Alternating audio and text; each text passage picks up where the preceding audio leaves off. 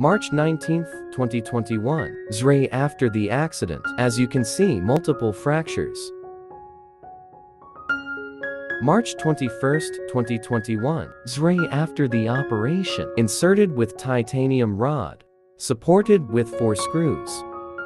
As you can notice, the fibula, or the small bone, was not connected with rod. As per my doctor, it's not required. May 21st, 2021. 2 months after the operation, as you can notice, the bone started to connect. As you can see, the small bone, it start to unite. September 30th, 2021. 6 months after the operation. You can see a big difference since day 1. Bone is already united. The gap is not much than before.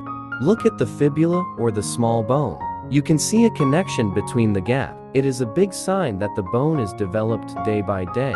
Bye for now. If you want to see more update of my fracture, please consider to subscribe and hit the notification bell. Like and share this video.